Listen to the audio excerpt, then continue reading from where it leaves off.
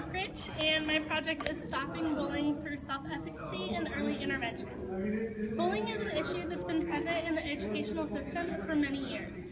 While there are many different ways to combat it, promoting peer connectedness and self-efficacy have both shown positive results. The objective of my project was to give students the tools, information, and knowledge to stop bullying personally, as well as create a sense of community and understanding of differences within the classroom. The research that was collected showed that class meetings were key to promoting a supportive classroom. Class meetings involve communication between teacher and student to discuss daily issues or problems with the goal of eliminating bullying behaviors. Through student interviews and class meetings, I was able to get a sense of the attitudes towards bullying and ultimately create a more emotionally safe classroom. Finding a solution to bullying is a very important goal of mine because someone very close to me was bullied in his middle school years. For privacy reasons, I will refer to him as Sam. While I was young at the time, I still remember hearing stories about what was going on, and I remember feeling completely helpless.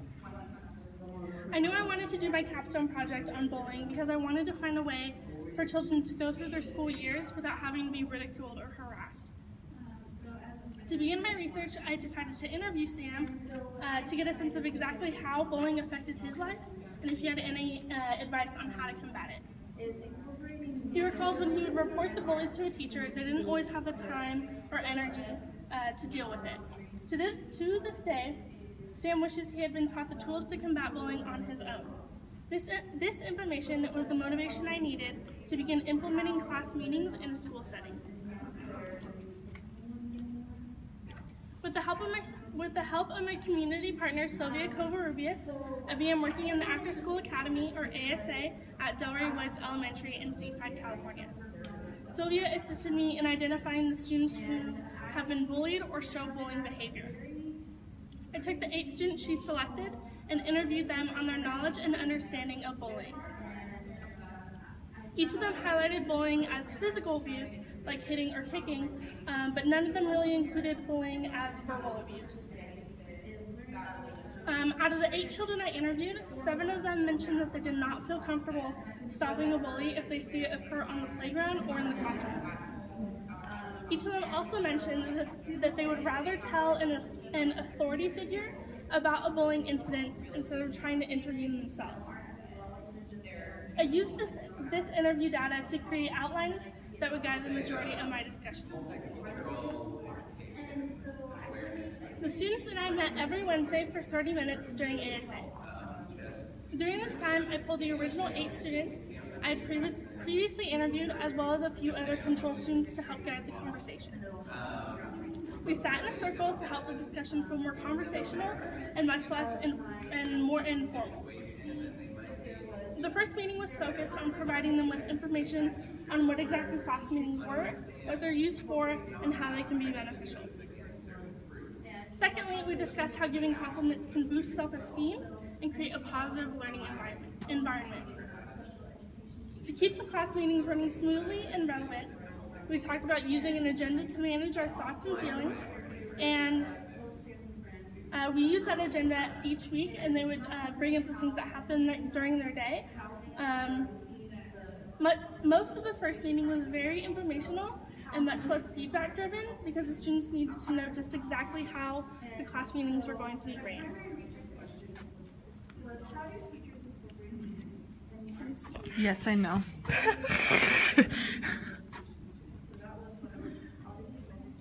She's getting over being sick too, yeah. So everyone knows. Still sick. The second meeting was centered on events or problems that they had that they wanted to talk about. Many of the conflicts that they had were based on family issues or arguments on the playground. I guided them to discuss these issues with each other in order to come up with solutions on how they could be handled in the future. They were able to collaborate and brainstorm with each other and ultimately create a stronger bond. For example, one of the students commented, "Sometimes things happen that we don't like, but we feel better if we tell our friends about it." After we discussed bullying and how it hurts others, they gave examples on what bullying looks like and how it can be harmful for individuals in the future. One of the students even said, "Bullying can get you arrested later on in life. And if you're mean when you're in school, you're going to be mean as a grown-up." This is a great example of students understanding that bullying behavior can lead to violent or hostile behavior as an adult. For the second portion of this meeting, we discussed how they themselves can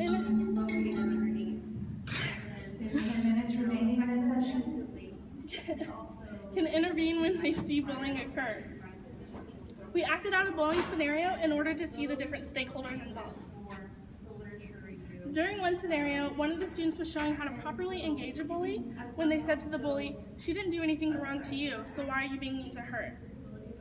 This is a great example of students interacting with a bully in an independent yet nonviolent way.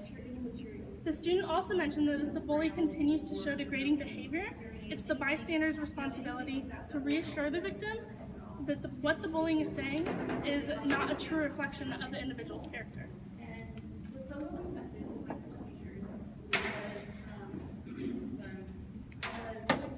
The last class meeting was geared toward understanding one another's feelings and taking responsibility for one's actions. Our group discussed how feelings can differ from our own, and we need to take that into consideration when interacting with others. The second part of our meeting focused on taking responsibility for our actions and accepting the consequences we deserve. Lastly, we went over everything that we had talked about in our class meetings and how this information can help them in the future. I also conducted a closing interview with the original 8 students to see if they had learned anything in the class meetings. Initially, when I asked them if they felt comfortable intervening in a bullying situation, all of them said that they didn't feel comfortable. However, at the end of our last class meeting, I asked them the same question, and they all stated that they felt comfortable and had the appropriate tools and knowledge to stop a bully on their own. This information does not necessarily prove that bullying was eliminated, but it does show that the prevalence of bullying can be diminished if teachers adequately educate their students. One of my favorite moments throughout the time that I spent at Delray Woods came during my last class meeting when one of my kindergartners said, "I wish there was no bullying in school, or the world too." Because I was unable to see the long-term effects of class meetings, I decided to interview a teacher that currently implements class meetings within her curriculum.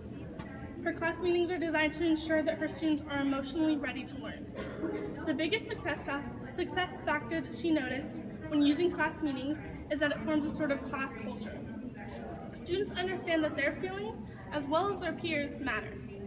Class meetings give them the opportunity to get to know their classmates and appreciate their successes as their own. We as educators do have the most authority when it comes on how to handle bullying, but until we give students the tools on how to stop bullying themselves, they'll never have the initiative and self-efficacy to independently do something about it. However, through class meetings, students can learn the concepts of respect, boosting others' confidence, and sharing a sense of community amongst their peers. Class meetings can not only prevent bullying, but they can have a positive impact on the students' problem-solving skills, listening skills, language development, and extended thinking. If class meetings are held in classrooms all over the nation, students will be able to take the unity formulated in the classroom into the communities and live in a bully-free world.